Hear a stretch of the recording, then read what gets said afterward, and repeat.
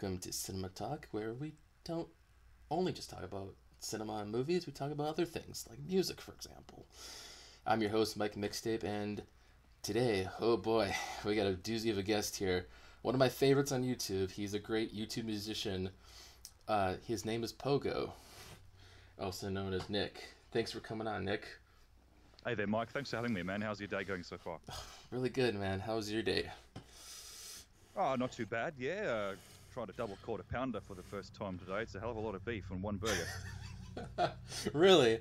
Oh, yeah. You guys call it a quarter pounder with cheese, though, which I don't understand why you'd want one without cheese. Cheese is amazing. I mean, I'm from the state of Wisconsin. We're known for our cheese. We love our cheese. Right. Cheese It is shouldn't even be amazing. an option to take it out. Otherwise, it's called a hamburger, without the cheese. Yeah. So. Yeah, that's right.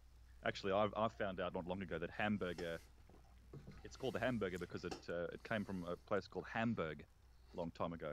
That is true. Yeah, I used to think it's because I used to think it's because it had ham in it or something like that back in the day, which of course, yeah, isn't true at all. It's not. No. Good. So, what I normally do is start off with a question of going into your childhood a bit. What was your first memory when it comes to movies and actually, especially with music? Well, it's kind of a double whammy because the first movies my folks showed me were The King and I and Oliver. Oh, okay. So both musicals, both very good musicals back in the day when musicals were done right. Back in the day when people knew how to make musicals. It's a totally dead genre now. Nobody knows what they're doing. But The King and I, let me see here. So that was 1956 with Deborah Kerr. Really great film. And of course it had Yul Brynner in there as well. And then Oliver, I think is 1967-ish. And I just remember I watched the tapes over so many times because I just loved the music. I loved the way that it communicated story with melody. That just blew me away. And so I wanted to be a circus performer for the longest time. And thank God that didn't happen. Yeah. It's interesting because musicals, is kind of a sort of a dying breed because there's not a lot of good ones anymore. You gotta go back to the greats, you know. For me, it was like That's right. For me, recently, not like too recently, but Singing in the Rain is a great example of that too because that's a great fucking Absolutely musical. Amazing. Absolutely amazing. So checking out those musicals back in the day, it's just great to look at, especially from a film standpoint and music-wise. That's right. Yeah. When it comes to music, how did you get into music? Did you play any instruments? How did you get into music in general? Well, my first experience was drumming. We had a band when I was around 10 years old.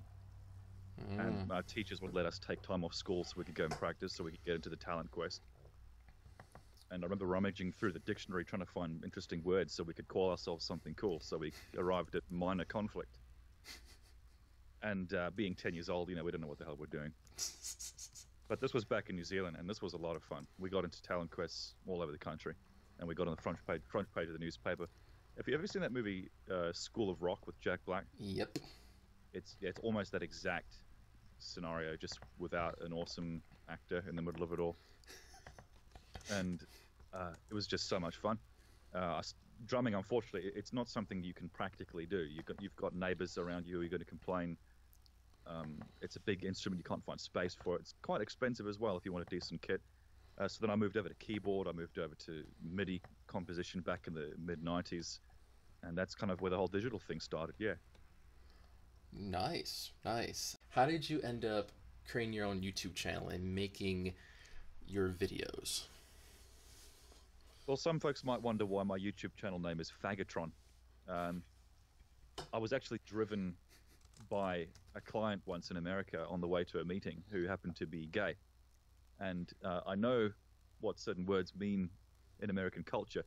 And so this guy turned around and said, so, why is your name Fagatron? And I just thought, oh God, I just lost the job. This has to be the end. And so I had to explain to the guy, I created my channel when I was like 16, 15. It was nothing more than a vlog channel. I just wanted to do something stupid, make my friends laugh. And then unfortunately, that's the channel I uploaded Alice to. And of course, you can't really move videos from a channel to another. Once it's there, it's there. Once it's created that unique URL, you're done. I've spoken to Google, I've spoken to YouTube about getting it changed, and there's just nothing that can be done, unfortunately. But yeah, it just started out as a vlog channel, and unfortunately, the thing about YouTube is you don't make plans. You don't wake up one morning and say, I'm going to make a viral video. It never happens that way. Oh, yeah. It's all happenstance and comes out of nowhere. That's right, which is kind of one of the difficulties in doing it for a living. You know, clients come to you saying, I want you to have a video for my product or my movie that gets so many million hits, and you think, well, it's, you know, YouTube is a cruise ship without a captain. You know, you don't know where it's going to go. So it can be challenging like that, yeah. So the most important thing, I think, as a YouTube creator is to do things that you love to do and that you feel is right. Exactly. So, where does the name Pogo come from? I used to draw comic strips in school. I never did my schoolwork. I couldn't be buggered. I knew that I wasn't going to be a mathematician. I could just, you know, you get to the age of 10, you can figure out what your brain is and isn't wired to do. I think every kid more or less knows that. You know, you get to 10, you can look at yourself in maths class and think, damn, I'm really not doing well here. Or English, you know, I'm doing really, really well. In maths, I couldn't stand it. So I just drew comic strips. I knew I wasn't going to get any better at it. I wasn't interested in it. I wanted to draw. I wanted to make art. And so I drew this one comic strip called Pogos, which was this take on Pokemon / Digimon, etc. I don't know. And then a few years later, I started making music on the internet. We had this website called Acid Planet from Sony, which is kind of like a Spotify, but for up-and-comers. Okay. And so I threw my stuff up on there, and I called myself Pogo. I've got a whole bunch of plays that way. And yeah, it's just kind of stuck. I wish I could say it's got this deep meaning behind it, but it doesn't. I'm not that intelligent. Funny you mentioned that, because there is a comic strip called Pogo. Yeah, that is true, actually, which I didn't find out until years later. Yeah, if you type Pogo into Google image search, he comes up more than anything. It is. It is just like I mentioned my friends about you, and it's like, Pogo, is that the comic strip? And I'm like, you guys, it's Pogo the musician on YouTube. He's great, not just a comic strip, you know? Jeez. So, just thought that was hilarious. So, God, okay. So how did you... When you did Alice for the first time, what was that experience creating Alice and now making that a style of videos, remixing music and movies, all that stuff? Well, like I said, it's not something I planned. It's not something you can plan. Exactly. So it was it was just a massive rush to find that I had communicated with so many people at once, because music is a tremendous form of communication. I think it's the one universal language that's free of politics, free of divisiveness, free of polarization. It brings people together in a way that nothing else does, and I think that's just great. So to know that I'd communicate, because I was looking at these numbers, and I thought, why the hell is this getting so many hits? So I went onto Google, I typed in, you know, Pogo space Alice. I was just curious, and it was everywhere. It was on all the websites. It was on all the video hosting websites, and that knocked me back. It kind of made me think to myself, geez, maybe there's something to this. Maybe I don't have to be working in an office doing graphic design anymore. And fortunately enough, the company went under during the recession. So I started doing this more full time, and then I started getting clients, commissions. I did some stuff for Pixar as my first job. I got to fly out to the campus there, shake hands with John Lasseter. That was great fun. And it's just skyrocketed. It's been amazing. God, that's so awesome. So what was the coolest experience working for a client you ever experienced besides Pixar? Pixar's probably up there, right? Oh, Pixar's. That's at the top of the pyramid. Easy, shaking hands with, you know, Mr. Toy Story, Mr. Bug's Life. Come on. Oh, it's just crazy. I remember he said to me, "Love what you do. Please do it with our movies." So. And that's all. That's all he really said, because the guy he's got no time to do or say anything. He's just rushed off his feet 24/7, as you can imagine. But you know, then I got to do more live action stuff. I got to work with Good Makers Films, so they flew me out to Kenya for 3 weeks, and I just spent time filming all of these beautiful kids just singing and dancing and making all sorts of sounds. And the goal was to come back and turn all the footage into music. Same thing with Bhutan. You know, we funded the trip on Kickstarter. Went and spent a few weeks there filming like stuff, you know, with Bhutanese culture, Tibetan culture. Yeah, just the World Remix stuff has just been amazing. The Real Life Remix stuff, because it means I can get into filmmaking and photography as well. Yeah, it's just creativity is what I'm on this planet to do, hands down. And you are very creative. You are a very creative dude. I'm sorry. Thank you. Your stuff is just mind blowing. The things you come up with. So are you self-taught when it comes to producing music and videos, or did you go to uni or anything like that to learn all that stuff? I did go to a film school, and it's purely by happenstance that my first employer found me there. It's not like I hadn't even finished my course, so I didn't have a diploma. They were just hunting there for people to come work for them. I don't advocate the idea that you need to go to an educational institution to get into the arts. I think that's rubbish. A diploma doesn't change the fact that you can or can't make awesome artwork. You know, artwork is something that comes from inside of you. It's a craft that you hone through a process of self-direction and passion. You know, you can't teach passion to somebody, right? The whole idea of an arts degree to me is preposterous. But you want to talk about medicine, you want to talk about engineering, all right, that's a different conversation, I guess. So I went and did film school for a couple of years. I studied 3D animation for a year. That was good fun. I've just always been self-directed, self-taught, yep. Started off with a PlayStation game called Music. I just wanted to figure out how to make my own tracks. Spent all of my school holidays on a beanbag in front of the TV making tracks on this PlayStation game. Then I found software programs on the computer. And yeah, look, if you don't love what you do, you're not going to get better at it. That's the thing. Exactly. What particular software do you use to produce? So I started off with FL Studio, which is kind of my main DAW. For audio editing and stuff, I used Cool Edit Pro, which now is known as Audition. It's owned by Adobe. Still use that. Most amazing audio editor I've ever laid my hands on. Although I am looking at Pro Tools now. Pro Tools is starting to get very interesting, the stuff they're coming out with at the moment.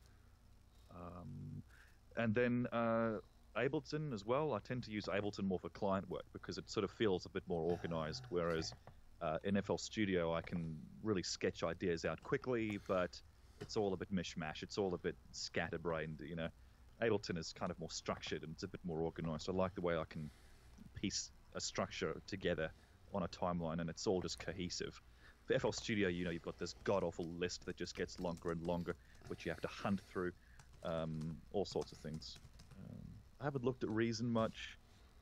That's about it, really. Yeah. Oh, okay. That's cool for all those audio heads out there and yeah, software geeks out there. That's a very technical question. Because, you know, a lot of people will probably ask that, like, what software do you use? I would like to learn how to do this myself. Yeah, absolutely. So yeah. That's definitely something. The secret's just, you know, download a couple of demo versions and just go nuts. Just try it out. That's true. Your fans are massive Disney fans. I know the fan base. Like, I've seen, like, every video. And, like, when you do something different, they really go off kilter on your on your work, especially when you did the Pulp Fiction video. That's one of my favorite videos and remixes you ever done, to be honest, because I'm a huge fan of Pulp Fiction. That's a great movie, and the things you did with it was just astounding. So thanks. So when it comes to movies, how do you select those? I know some are client-based, but when you're doing movies, and what, besides Disney, how do you select it? Do you just feel like grabbing a movie and playing with it, or you just, you know? Yeah, it's just whatever sounds good. I gravitated towards the Disney stuff because the way orchestras were recorded back in those days just sounds gorgeous. Nowadays, everything's quite sterile. If you listen to the first Alice in Wonderland, you listen to Pinocchio, it just sounds amazing. It's just got that vintage character that I think everyone loves. It's why people love the music in Fallout, you know, Fallout 3, Fallout 4, the video games. People just love that sound. It's just that vintage vinyl sort of old tube amplifier sound. Just great. I don't call myself a Disney artist though, or a Disney remixer. It just happens that that's how I started. If you go through my SoundCloud, you'll see I'm anything but a Disney remixer. It's actually a lot of everything, really. Yeah. Yeah, I think that fortunately for me, I happen to choose a market that is already big and is already lively. Oh, yeah. You know, Disney. If you want to get big on YouTube, well, it's not a bad idea to use Disney content. Exactly. It's okay. That makes a lot of sense. God, there's like so many stuff you've done. There's like the Back to the Future mix you've did. I mean, Back to the Future is my favorite movie, by the way. So when you did Back to the Future, that was just, it blew my mind. I was like, oh, you did Back to the Future. Fuck yeah. Yeah, I need to redo that track. It's so slow. It's so sleepy. It does. It is. It needs to be a reworked. I will agree with that. Yeah. Oh. Yeah. I think Back to the Future is, it's an energetic movie. Once a beat in there. A lot of the stuff I did in the old days like that was very slow, very sleepy. It's one of the things I really hate about my first work. Yeah, I mean, you could always go back, redo them, or even do like another remix of the movie. Yeah. Well, that's the thing. Like when I play live, I have to remix my tracks. Like Time Machine is definitely in there. I've actually gone and doubled the BPM. And so now it's like a dance beat. So, if I play Time Machine as it is now on YouTube at a club, nobody will be able to move to it. It's just too slow. True. So, you do live. How does that work? Well, the idea is just to take all the layers from all of my tracks and piece them together into new kind of twisted experiments in front of people. And the video follows along with all of that. It's all synchronized. I've got a big grid of pads in front of me, which each has a different sound on it. And then I just go nuts. I just have fun, and everyone has a really, really good time. Oh, damn. What video did you have the most fun with? Oh, geez. I think the Robert Tilton track comes to mind because it took me 2 days to make. Both track and video. The guy's just such a riot. Without saying anything about the man's reputation or profession, he's just funny. He's just really I just find him so hysterically entertaining. And he just made this whole track on his own. I barely had to touch it. It just slung itself together. And it's just, I just remember just laughing in the studio for 2 whole days. It was just so much fun. Oh, man. That's good. Are there any movies or even TV shows you want to remix? I've kind of got my sights set on the Home Alone films at the moment because we are approaching November soon and then December. So it's Christmas time. It's time to break out time to break out Home Alone again. So I think it's time to maybe finally get around to mixing it. Yeah. TV series. Stranger Things is definitely interesting me at the moment. Yeah, I was thinking that because season 2 is coming around the corner here this week. That's right. So yeah, not a bad time to jump on that wagon. It's not a bad time to jump on anything Stranger Things. That is a hot ticket. You might get views on that baby. I can tell. That's true. Yeah. Although the last time I made something for the purpose of getting hits, I made something called, I think it was My Angel or Vision or something like that. And it was an experiment I had with my manager at the time to find this kid with a good voice and try and recreate the Justin Bieber phenomenon. And so we got this kid, Don Shan, into his place in the Philippines because I was living there at the time. And we recorded him singing, and we wanted to make it raw. We wanted to make it as believable as we could. And it still just comes off, terribly staged and contrived. And it's sitting currently on just under 190,000 hits, and it was uploaded 2013.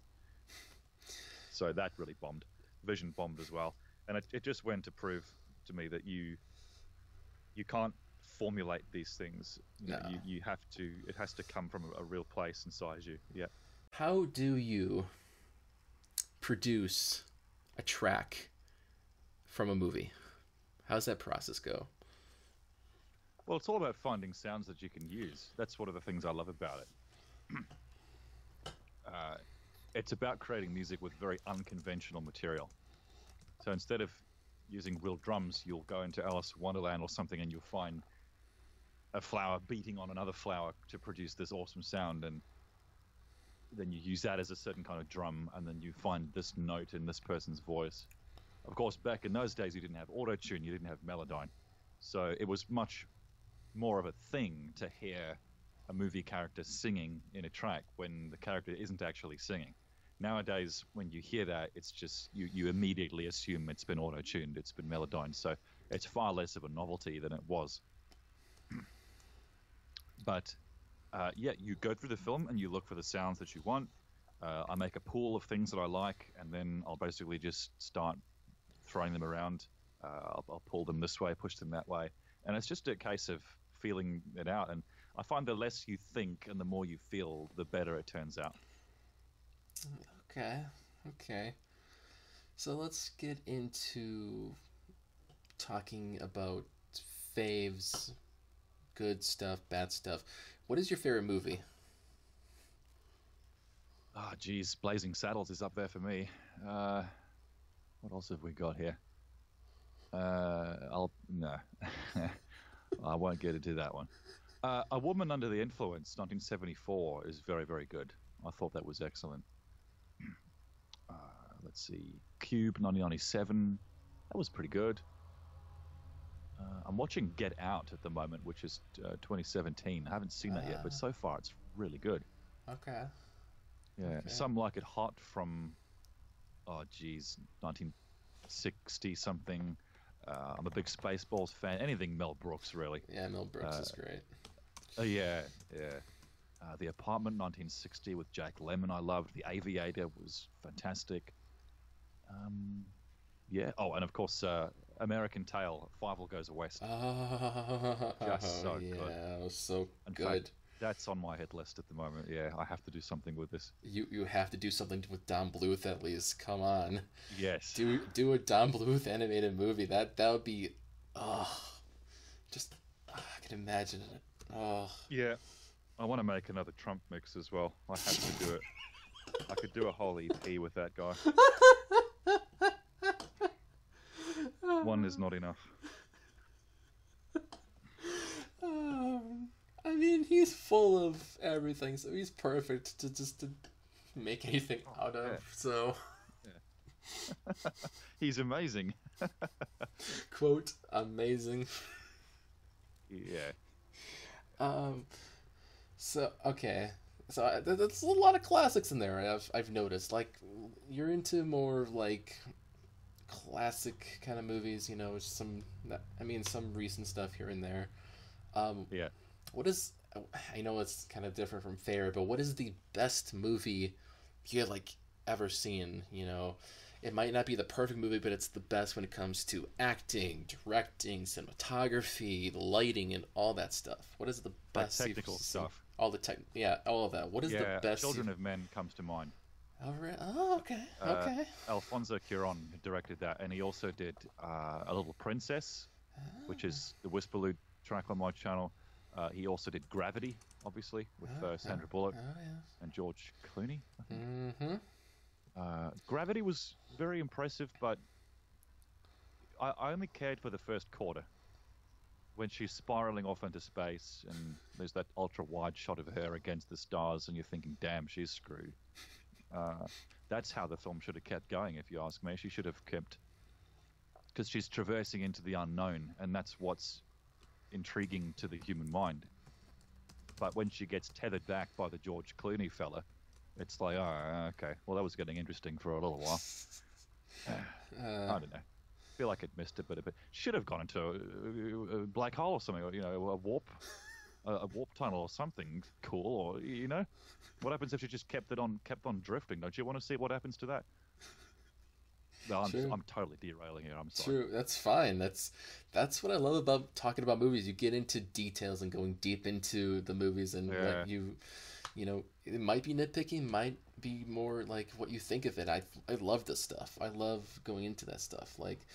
I've like I said, I'm a huge 80s fan. Besides the music, I love the movies from the 80s. I've loved, like I said, my favorite movies, Back to the Future, for example. Uh-huh. That's a perfect movie for me. It has every The detail. script is just phenomenally good. Yeah. It is. The script is good. The detail in it, there's hidden things you have to look at. Yep. For a time travel movie, I thought it was amazing. Because Marty runs over a pine towards the beginning because those twin pines, and now you look, he goes back to the present. It's Lone Pine Mall, which is the perfect detail you never notice until you watch it No, in yeah. repeated views. That's So right. those little It's very details clever. are very clever. No movies Yeah. has those foreshadowing kind of clues and details. I love it that way. No other movie has done that for me besides Back to the Future. Yeah, it's genius. Actually, I read a book about script writing once, and the one movie they referenced all the time for examples of good script writing was Back to the Future.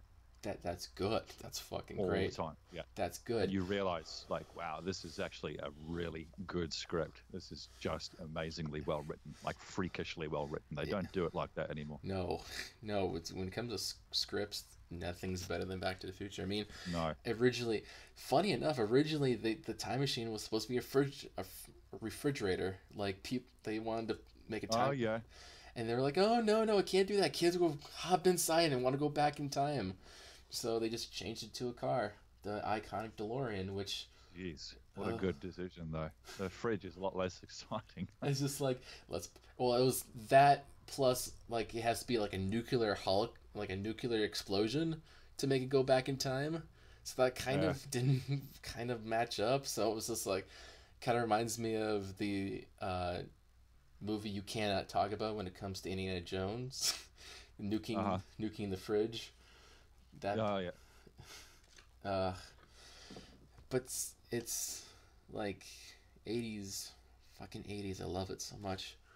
Yeah, the Breakfast Club comes to mind, too. The Oh. John Hughes film. John Hughes is just a great director. He's the man when it comes to Brat Pack movies. The Breakfast Club. My God, that is. I mean, who'd have thought that a movie that takes place entirely in a library would be interesting, right? It is. It was the script. Once again, script is great. The dialogue, the characters. That's what makes a movie. It doesn't have to be this romp of a action or sci-fi or adventure. It can be a simple movie where you're talking and it's all about dialogue. That's, Yeah. Oh, Yeah, that's, more CG doesn't make a bad script good. no. I mean, the effects are supposed to support the movie, and you don't always need that. And CGI it can work in some ways, but not always. And sometimes you can go practical. Practical effects are just the most amazing thing to use. I think that's why the first Star Wars movies were so entrancing, because your eyes were telling you that it's real. You could see that the Death Star was a thing looming in front of the lens. You could see that Yoda was there in space with Mark Hamill. Oh. CG still isn't there yet. We look at it and we still see PlayStation graphics, Xbox graphics, but it's in a movie. Is that bang for my buck, is it? It's just... Geez. Yeah. I mean, it's kind of the same thing with... I know George Lucas is guilty of a guy who's going back to his movies special editions. Let's put CGI in there. Yeah. It reminds me of another director who worked on a movie of his, repeatedly different versions of Blade Runner by Ridley Scott. He took that movie and kind of made it, because he didn't have complete control with the theatrical cut. So the director's cut, he kind of had some leeway with it, and the final cut is the perfect version of Blade Runner. And now this year alone, they did a sequel, Blade Runner 2049, which is phenomenal. Okay, I've not seen... what is it? Blade Runner? Is it like 2048 or something? 2049. 49. I'm off one digit. Okay, so Close enough. and that's good, is it? Yeah, it is. It's Blade Runner is definitely a movie that you should check out. The original movie from '82. Absolutely. The final, cut from 2007, which is 10 years ago, is a great example of a sci-fi noir, and the visuals alone is just phenomenal. Harrison Ford is amazing. It's practical. I know the final cut has some green screen special effects, but you barely notice it because it's very mixed in. So, that is. Well, they used a lot of rear projection in those days too. Oh yeah, in Terminator models. 2, Judgment Day, there's not really any green screen there. It's all rear projection. Oh yeah. And it just looks awesome. It looks stunning. Yeah. That's another movie that's on my list, actually. I hate to say it, like Terminator 2 is one of my favorite movies. People love Terminator T2. It is so good. It is so good. You did a remix. Oh of, yeah, I did actually. That's right. Yeah. You did. That was a while ago too. But it doesn't hurt to do another one. You can always do different takes on it. You can always. I'd much rather. I'm not a big fan of this whole. See, a big challenge you get with a lot of clients is they say, we want you to mix up all the characters, all the people. We want to see everything in there because we have to give the movie studio as much bang for their buck. But that's not what makes a good song. What makes, like, look at Alice, for God's sake. What makes a good song is simplicity, is minimalism, if anything. Focus, And in the instance of Skynet Symphony, I wanted to tell the story of the film. I wanted to see if I could do that, and it was a great experiment. But nothing about it stands out in your head when you think about the track, because it's like 5 separate things, 5 separate sections. 3 or 4 different characters all going off at once. Like, right. You don't know where to hang your hat. It's just too much. Yeah, I can see what you mean. I have a majority of your videos in my favorites, so that was one of them in there, and I tend to listen to that sometimes when I'm just doing whatever. So it just pops in, and I just hear that. It's really good sometimes. There's so many opportunities and so many things. It's just like, I know there's other YouTuber musicians that are doing that sort of similar thing, but not with movies, but like with random everyday objects. I know there's a couple out there that do that, so it's not just a niche thing. So it's a popular thing to do because music is a transformative. That's right. It's very transformative. You can turn anything into music. So yeah.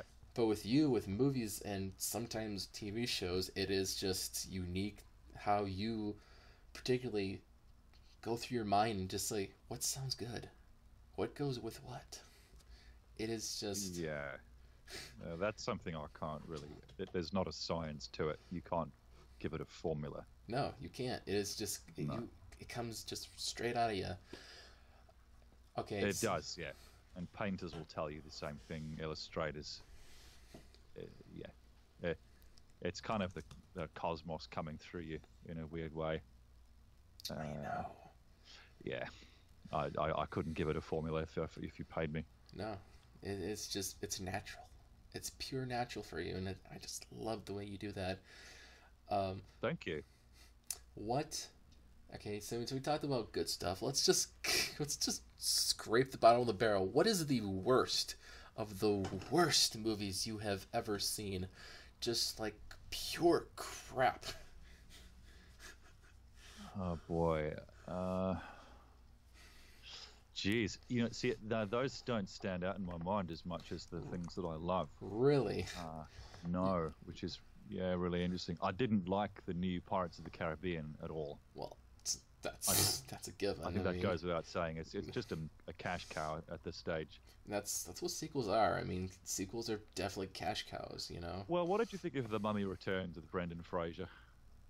That, I have it on DVD, and I also have Mummy Returns DVD. That is a great set of movies. I haven't seen the third one yet, but Brendan, that's an adventure film. That is a great, he did it well. He did, yeah. Brendan Fraser is a really underappreciated actor, and he did a really good job with The Mummy. Yeah, and I think Steve Sommers directed it. In fact, I think it's maybe the only movie of his that I actually think is really good. I do but agree. That's a sequel that's pretty... Yeah, Returns is all right. But we're trying to think of movies that are really just terrible. Boy. I mean, I mean, they did recently reboot The Mummy with Tom Cruise this year, so That's right, which I will never see. I never seen it either, so I'm staying the fuck away from it. Yeah, oh, it's uh, just all going to shit at the moment, isn't it? I mean, there's some hidden gems of movies, but there's just crap beyond crap coming out. It's like, I mean, Yeah, I've they'll remake E.T. eventually. They'll remake uh, Jaws. Well, they have remade Jaws, haven't they? I'm pretty sure. well, Uh, well, every shark movie out there is basically Jaws, so it's not like a yeah, cut and paste of Jaws, but it's just like every shark movie they made, it's like, ooh, a shark's coming at ya. yeah. Well, okay. I mean, Interstellar is a movie I didn't really enjoy. I didn't think it was that That's what I great. kind of thought because you mentioned Gravity, and in my head I was like, what about Interstellar by Christopher Nolan? Like that has like black holes and all that shit going for, and Yeah, okay. So the reason I didn't like it is because it answers too many questions. And when you're dealing with things to do with space, time, fourth dimensions, you don't have a license to tell people this and tell people that. Like, love is the fourth dimension. Is it really? Is it? Then you get to the end of that movie, and it's just like you got the robot coming over the intercom telling you, giving everything to you on a silver platter. It's like, dude, we're talking about the fourth dimension here. Let my imagination have some space. That's why I didn't like it. Now, you watch 2001 Space Odyssey, that's the opposite end of that spectrum. That's all oh to do with yeah, space, time. But it's almost too far the other direction. You don't know what's going on. But it is incredibly mysterious, I thought, and intriguing. And you walk away from that movie thinking, geez, what is out there? What is the other dimension? You know, I have to know. I have to know. Whereas Interstellar says, well, this is what all that is. You don't have to keep wondering. exactly. Um, who do you like when it comes to directors? Who's your fave? Who do you look for when it comes to directors? I know there's some new ones coming out, new directors, and there's some definitely some classic directors you can always get inspiration from. Who do you like? Um, who's the guy that did? It's that movie where there's like a there's like a social class system on a train. It's off in the future, so the one carriage is like the low class, the next Oh, carriage is the high class. oh, oh! What is that? You're talking about Snowpiercer. Yeah, who's the guy that did that? I can't pronounce his name, but I know who the director is. I know who you're talking about. I don't want to butcher his name on this because he's from, crap. Who? I think it says here his name is Bong Joon-ho. Yes.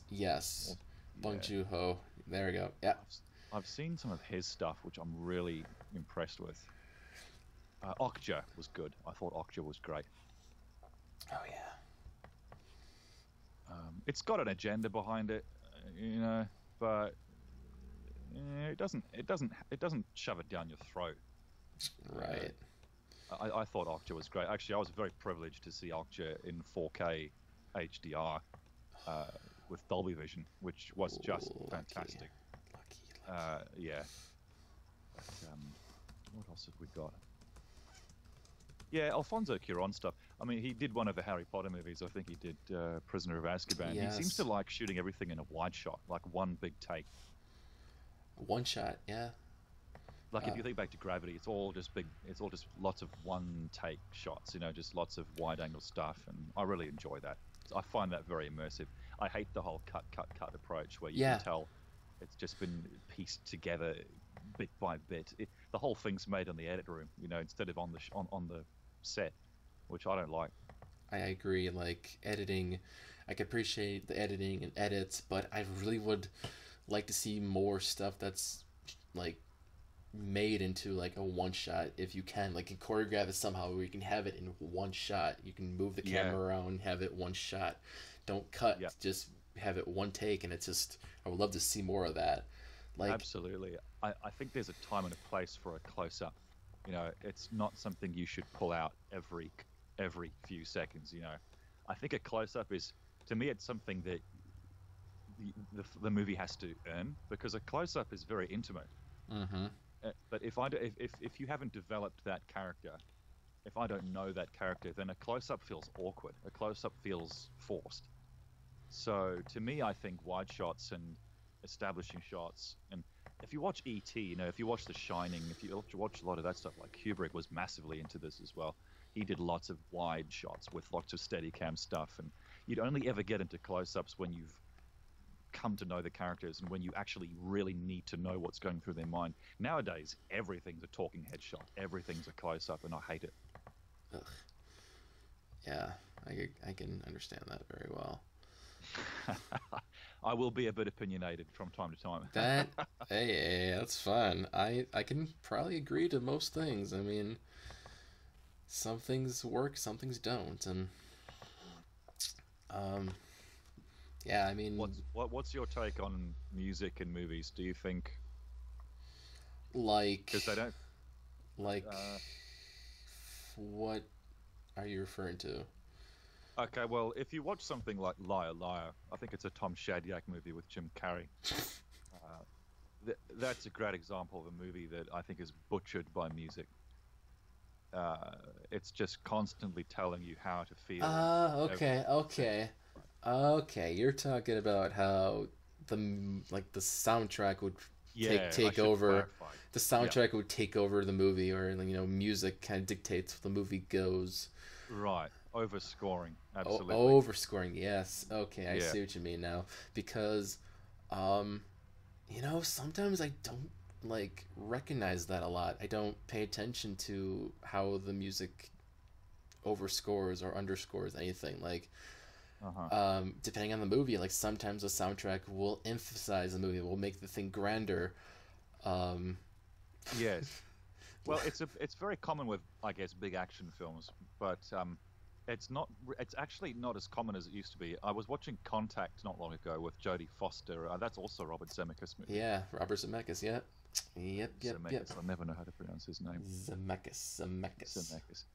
But I thought it was a really good movie. Unfortunately, it doesn't really get interesting until 3/4 of the way through, for me anyway. Oh, yeah. Yeah, it's a shame. But it's just really, really well done, except the music is very heavy-handed. And I think that was very common in the 90s, we're not quite sure if people are going to get this scene, so let's just lather some music onto it. I don't like that. I think a story should tell itself. That's true. I mean, I can understand where you're coming from. That's kind of like a trope in a way, where the soundtrack will kind of dictate you, because there's happy music, sad music, music that drives the force of it, and you'll understand it more. But sometimes, general audiences, mind you, there are different sections of people. There's general audiences that'll go to see a movie and they'll just turn their brains off and enjoy the movie for what it is.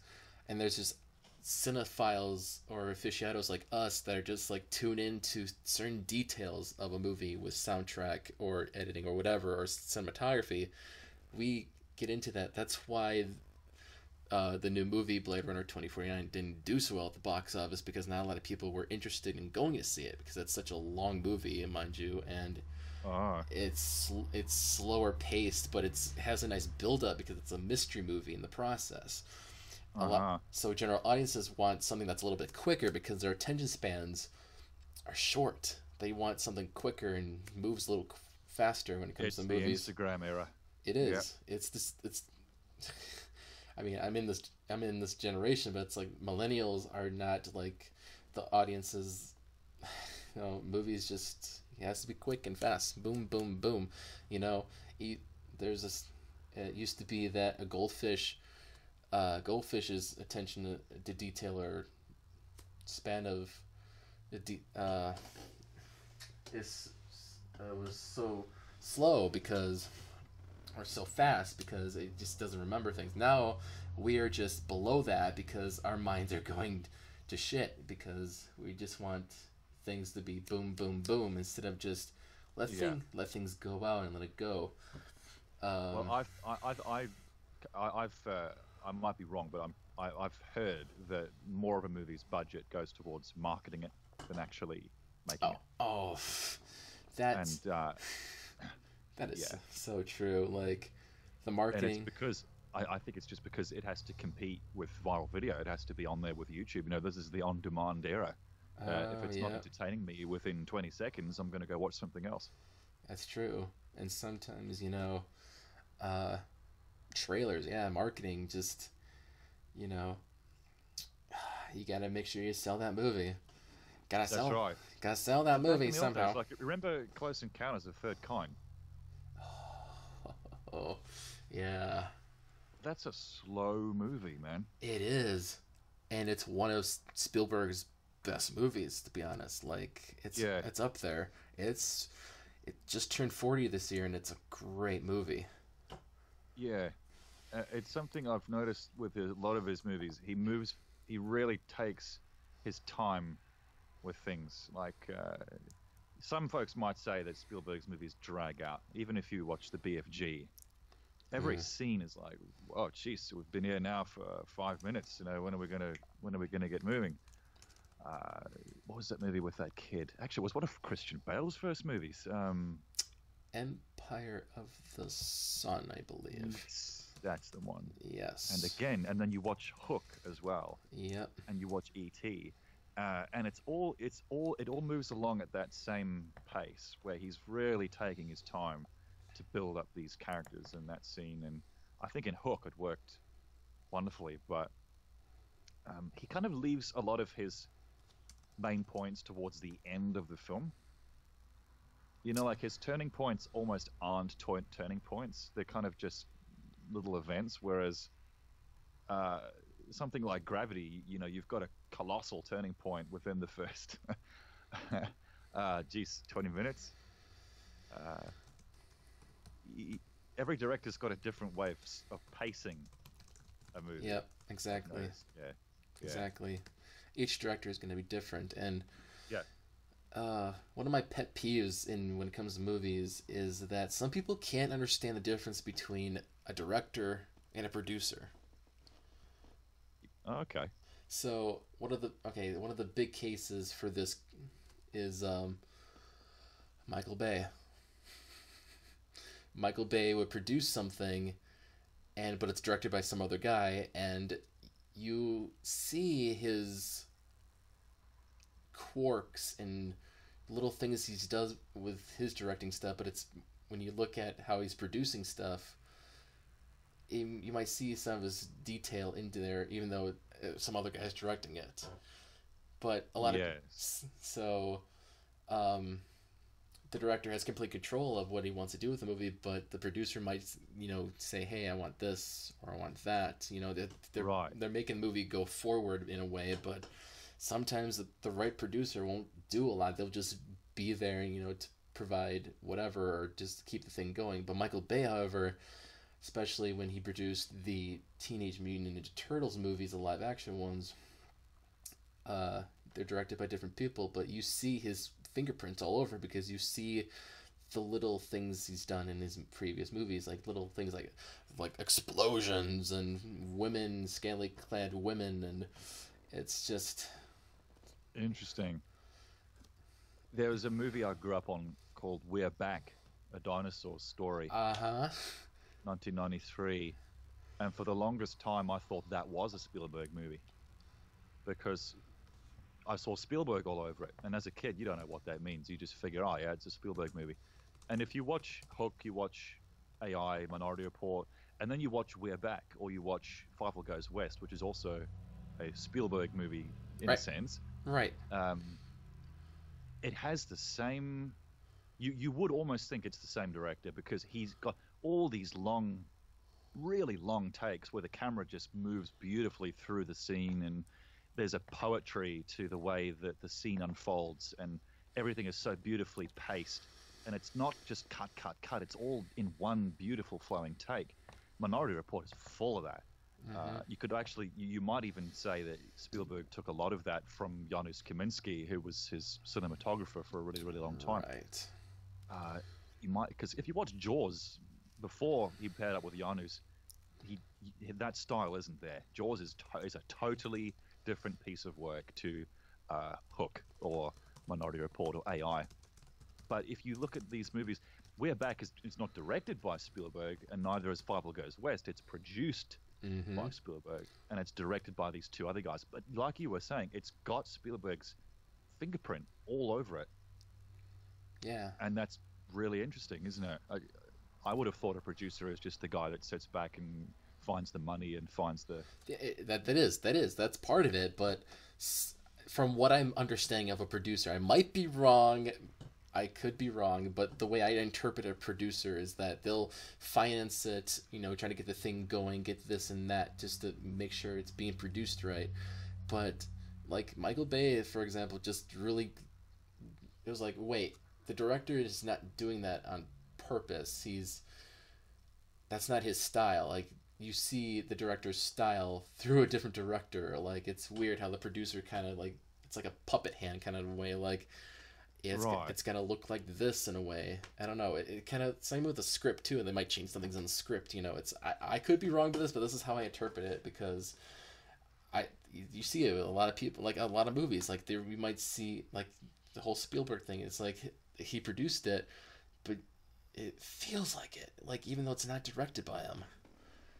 It is, yeah, and that's very strange. But in some cases, I don't think it is the case, because with the Harry Potter films, I think the first two were Christopher Columbus. Uh-huh.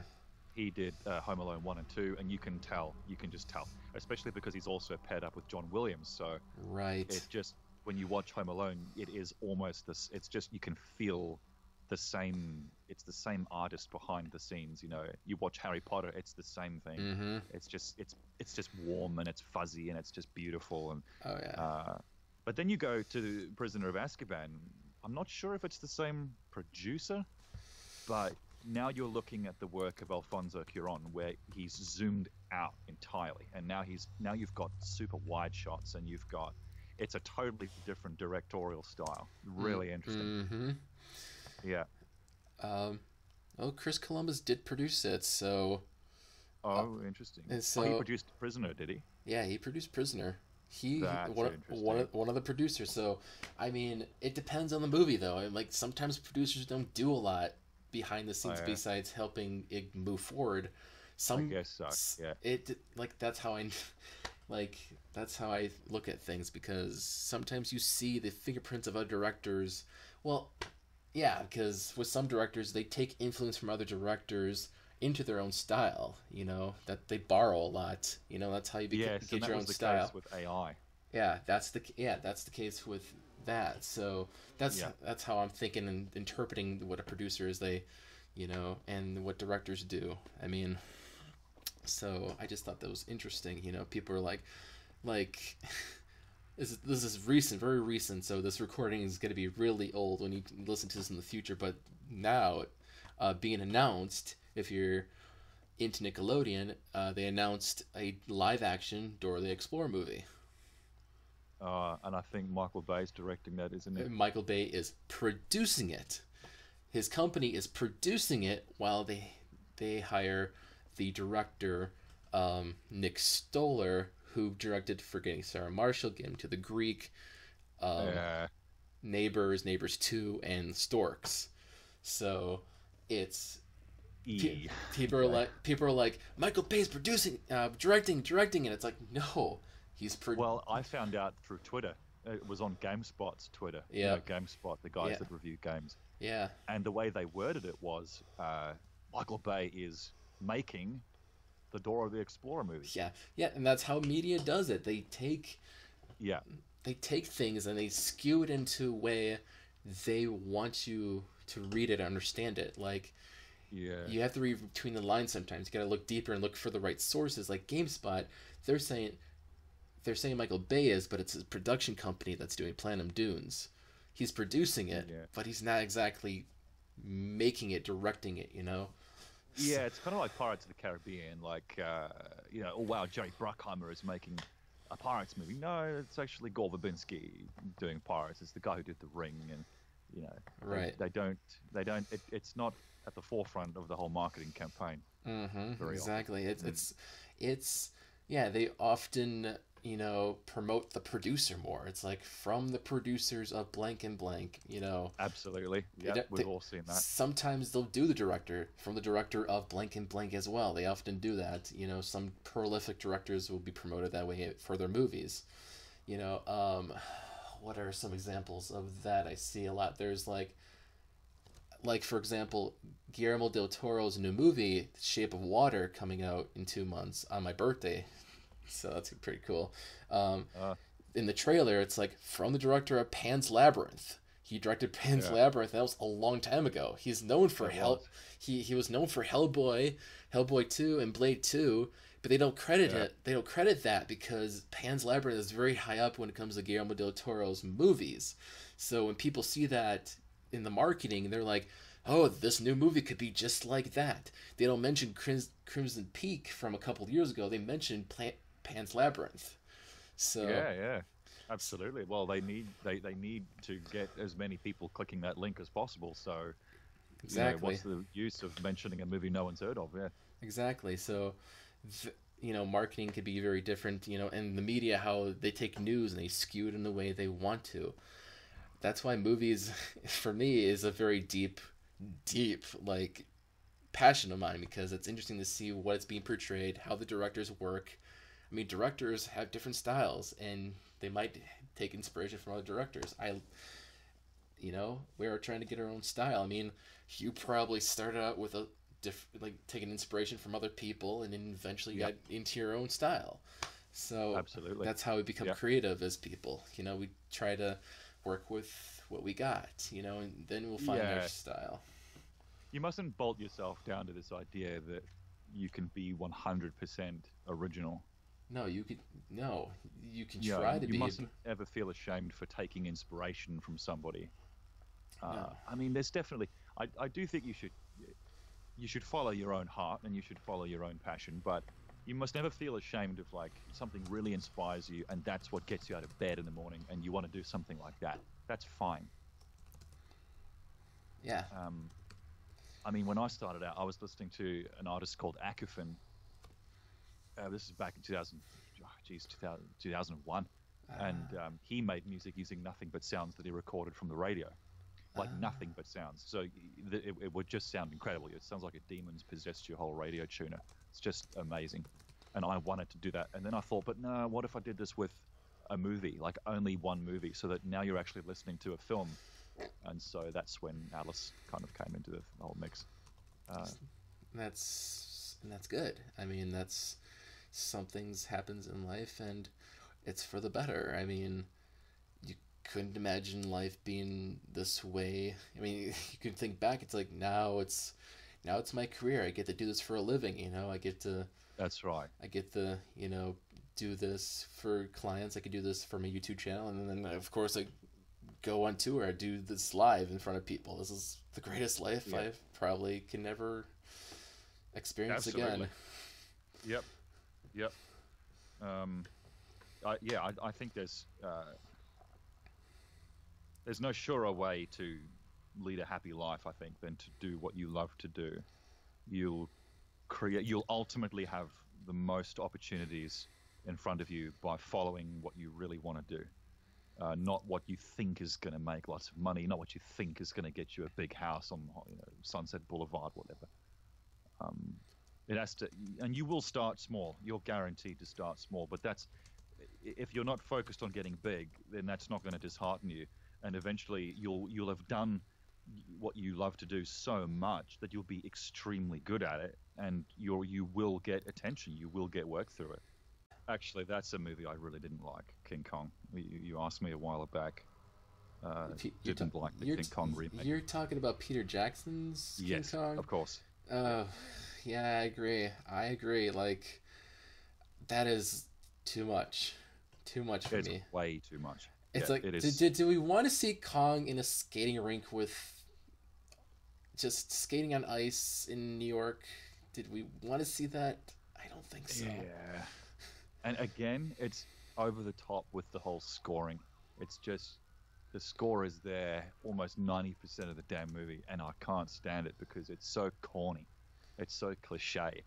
I think a movie's pretentiousness comes a lot from its, you could say, the cinematography, just going overboard, and the music. And for me in King Kong, Peter Jackson's King Kong is just the cheesiest thing I've seen in a long time. Yeah. Yeah, I can. I mean, see, there are two. It's funny because Peter Jackson is from New Zealand as well, so really close Say to. again, sorry. It's really funny because Peter Jackson is from New Zealand, so Oh he's yes, of course. he's Yep. he's close to Australia, so he's a bit of a you know different Yeah, speed. he's a bit of a neighbour. Yeah, He's a I grew bit up of in New Zealand actually for 7 years. Same island that he directed a lot of Lord of the Rings on. The guy's made so much money that he's actually bought a whole street of houses for people to live in while they right. film in New Zealand. Yeah, Yeah. yeah. I've told one Australian this already, but I'll tell you this. I have yet to see Lord of the Rings, Any of them. any of them. Wow. Never. And you call yourself a film critic. Exactly. Like, it's like, uh, oh man, yeah. But Peter Jackson, like, that's a director that's worth talking about because, like I said, I have seen Lord of the Rings. I have not seen the Hobbit movies, which I don't think I'm missing out on much. No, you're not. No. King, the obvious like mainstream ones I've seen is like King Kong, but that's it. Like I've seen his early work. His early work is holy. If you see, No good. oh no, the opposite effect. This is phenomenal. Like, if you watch his early movies, that is great director workmanship there. He's doing stuff on a low budget, you know. Um, Uh-huh. uh, I'm trying to think of the titles because there's several titles. I know Meet the Feebles is one of them because it's like the Muppets, but it's very um, explicit, very like Oh, I there's see. it's like the puppets are very like they show nudity and there's smoking and there's Ah, so it's vomiting. Sesame Street for It's gross. adults. It's adults, yes. And it was released on my birthday in New Zealand. It was one of my birthday movies, and I was like, Mm. Meet the Feebles. What the heck is this shit? I mean, it's great puppet work. It's a puppet movie. It's something you probably won't see anytime soon. Bad Taste, which was 30 years ago, that is his first film, and he plays two roles in the movie. He acts and directs in that movie. Uh-huh. And he's doing double duties with that. He does great acting as two characters, and he's directing a low budget movie with special effects. Like he made like masks. He baked them in his mother's oven. You know, this is like practical effects that he made on his own with his own hands. Um, Wow, yeah. this is like before you got a budget because then after those two movies you got Brain Dead and that movie that one blew my mind. That zombies and blood and oh my god, the ending is just blows your mind. I can't explain it. If you want to see his early work, you have to go see that. I have yet to see Heavenly Creatures. The Frighteners is when he gets into more high budget, more prolific actors. Frighteners is with Michael J. Fox, of course, from Back to the Future, of course, and I think Robert Zemeckis also produced it. So back, Oh, yeah, interesting. so he had, well, maybe not. Wait. Let me rewind my words for a bit. Robert Zemeckis recommended Peter Jackson to direct The Frighteners, which Michael J. Fox had kind of word from that, and Danny Elfman did the music for it, and it's Wow, yeah. that's a great movie to check out. Uh-huh. But after that, just I've never. Lovely Bones is another one I haven't seen yet from Peter Jackson. If you check early work from directors is actually pretty interesting to check out because, like I said, Peter Jackson did everything by himself. You know, acting, directing, you know, a lot of dubbing, and you know, it's interesting to see how they start off. Yeah, that is interesting. So you're saying Peter Jackson was kind of a one-man band in his early days? Yes, exactly. That's very interesting. It is. So it's definitely a self-directed kind of guy. It is, and that's Yeah. he started out that way, and before he got the major bucks from studios, and that's where the budget comes in for the rest of the movies. Yeah. Well, he pitched Lord of the Rings as one movie, and then Oh yeah, New Line Cinema turned around and said, "Why don't you make 3?" And District 9 as well, I think, started out as a bunch of guys in South Africa with a short film, but it was really low budget stuff. But then Peter Jackson saw it and found it. And he said, "Yeah, here's $120 million. Let's see a movie. Let's see a real blockbuster. You guys can do it." So that was awesome. And again, like we were saying earlier, that was Peter Jackson presents District 9. Yeah, when I think it was actually Neil Blomkamp who directed. Yeah, exactly. So let's get the names right, guys. Just get the credit where its credit's due. Yeah, let's be a little more accurate. Oh, man. So what we got coming up from you is Home Alone remixes, for sure. Maybe. We'll see. Maybe. We'll see how things go. Yeah, I don't like to materialize an idea before I've actually taken a stab at it yet. It's a sneak peek. Maybe you'll see it. Maybe you won't. Yeah, The Grinch as well. Jim Carrey's. Oh God, what was his name? Who's the director there? Ron Howard. The guy with the red hair. Yeah, Ron Howard. Yeah, I might take a shot at that for Christmas too. Yeah, I've never really done anything for Christmas time before. Well, that's... Yeah, you just can't go wrong with Home Alone, really, can you? No, not at all. No. God, you've said a lot of great things. I don't think there's any other tips or tricks or anything you could recommend. You said that already.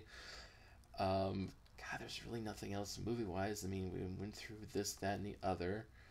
God, you're just... Ladies and gentlemen, Pogo, this guy's amazing. Check out his work. I'll link you all his social, his YouTube. You gotta check him out. This guy is phenomenal, and I just had a great time talking with him today. So thanks for coming on. Absolutely, Mike. Yeah, thanks so much, man. I've had a really, really good time talking with you, hey, especially about movies. I think we've got a lot in common there. Oh, yeah, for sure.